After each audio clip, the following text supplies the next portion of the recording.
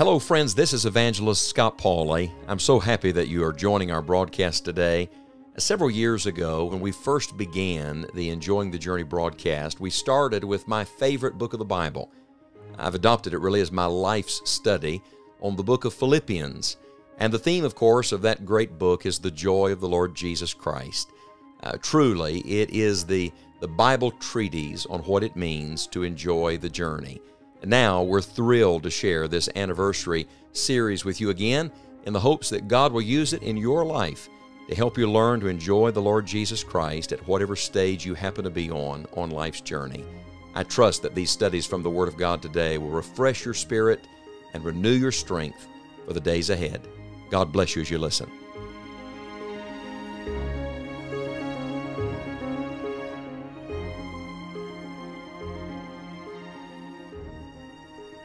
Do you have a favorite verse of Scripture? For me, that is a very relative question because the truth of the matter is, it's all the Word of God. It's all wonderful. And at different junctures on the journey, God uses verses in definite ways in your heart and life. Through the years, there's one verse in Philippians chapter 2 that God has used in my life in an amazing way. Now, we've been studying through Philippians chapter 2, and I briefly touched on this verse, but before we move on to Philippians chapter 3, I want to stop. Will you allow me just to pause today and zero in on one verse? Because this verse, I believe, is the secret to it all. It's the secret to giving God glory. It's the secret to knowing the joy of the Lord in your own life. It's the secret to being a blessing to other people. It's a secret to life and to labor. It's found in Philippians chapter 2 and verse number 13. And I would encourage you not only to look at this verse today, but memorize it, commit it to memory. Thy word have I hid in mine heart, that I might not sin against thee. We memorize Scripture to meditate on Scripture, and this is a verse you should meditate on often. Philippians chapter 2, verse 13 says, For it is God which worketh in you, both to will and to do of His good pleasure. What an amazing verse. Permit me to read it again. For it is God which worketh in you both to will and to do of His good pleasure. To me, this verse answers all of the chief questions of life. The first question is, who is it that's working in my life? Well, the answer to that question is, it is God. It's not your pastor. It's not another family member. It's not another human being. Oh, the Lord may use somebody like that. He may use a Bible teacher. He may use a coach, or He may use a close friend. But behind all of that, God Himself is trying to work in your life. He's working in you at this moment. And what is He working in you to do? It is God which worketh in you both. That's a powerful word. Both to will and to do.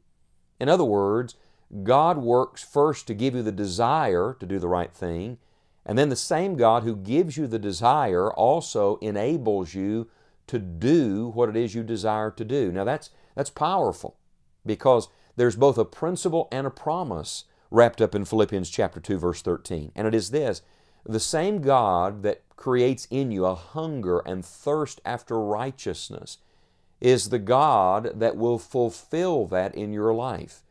Now, the same Lord that gives you the desire to pray will then enable you to pray. Now, the same God that gives you a burden to witness to someone, to share the gospel, will then empower you as you obey the Lord, as you act on that desire. I'm thinking now of Psalm 37, verse 4, where David wrote, Delight thyself also in the Lord, and He shall give thee the desires of thine heart. That doesn't mean you get what you want. It means you get what He wants. He puts His holy desires inside of you. And then the next verse, verse 5 of Psalm 37 says, Commit thy way unto the Lord, trust also in Him, and He shall bring it to pass. In other words, just another way of saying that the same God that works in you to will, works in you to do. And then we come to the crux of the entire verse. For it is God which worketh in you both to will and to do of His good pleasure. Can I suggest to you today that all of life for a follower of Jesus Christ comes down to these three words? This is the bottom line. Why am I alive today? What am I to live for today? What is my purpose in this world? In a phrase, it is His good pleasure. Each one of those words is significant. For example, notice the little word His. It reminds us of what God deserves. Who is it that we live to please? The one who gave everything for us. After all He's done for me, can I not live for Him? After He sacrificed Himself, do I not want to live my life as a response to that love by saying, Lord Jesus, I want You to have all of me? The next verse, verse 14, says, do all things without murmurings and disputings. Can I tell you, I meet a lot of Christians who are going through the motions of doing all the Christian things, all the right things, but they're fussing and grumbling and complaining all the way through it. Why is it? Because they've never learned the secret of Philippians 2:13. When you realize who it is that you're trying to please, and you consider all that He's done for you, friend, there is no sacrifice in our obedience. There is nothing we're really giving up to give ourselves to Him, and it helps you to live joyfully on this journey without murmurings and without disputings. We're reminded of what God deserves. It is His good pleasure. And then we're reminded not only of what God deserves, we're reminded of what God desires, His good pleasure. You see, my purpose in this world is not my pleasure, it's His pleasure. I remember as a boy growing up, my dad preaching a sermon at a critical time in our lives, a time where my dad was going through a great struggle. And I remember him weeping as he preached the message. And I don't remember his outline.